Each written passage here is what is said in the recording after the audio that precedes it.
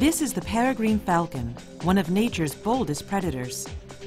For thousands of years, humans have admired its powerful wings and fiery spirit. But one quality above all sets this bird of prey apart. When it comes to raw speed, no creature on Earth can match it. Commercial pilot Ken Franklin raises and studies falcons to see how they live and how they move. What characterizes a peregrine falcon is its pure ability to hunt at high speed in the open airspace.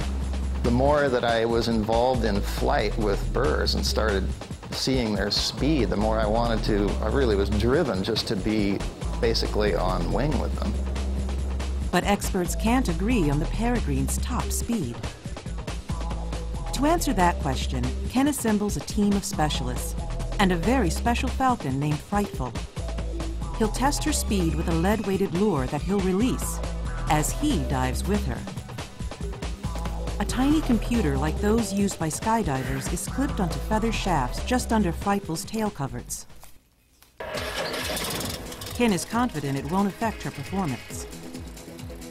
The Cessna strains in the thin air at 15,000 feet. Although wild falcons may reach this altitude, this is the highest Frightful has ever been in her life. Frightful is released. At 12,000 feet, she goes into her dive.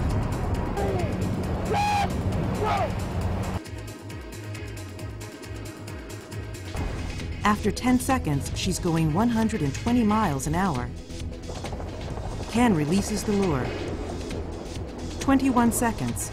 Frightful shifts into hyperdrive. That's what Ken's been looking for.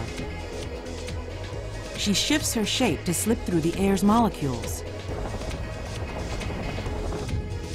43 seconds, she catches the lure, pulls out of her dive at 3,000 feet, and heads home. Moments later, Ken's chute snaps open.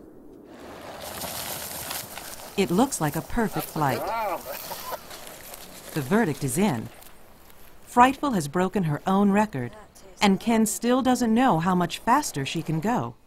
183 miles an hour.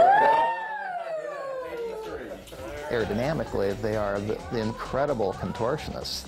This is like karate in the air. I mean, what they do to hyper streamline, and then when they achieve high speeds, how they hold it blew us away. 1 week later, Frightful was clocked at an astonishing 242 miles an hour.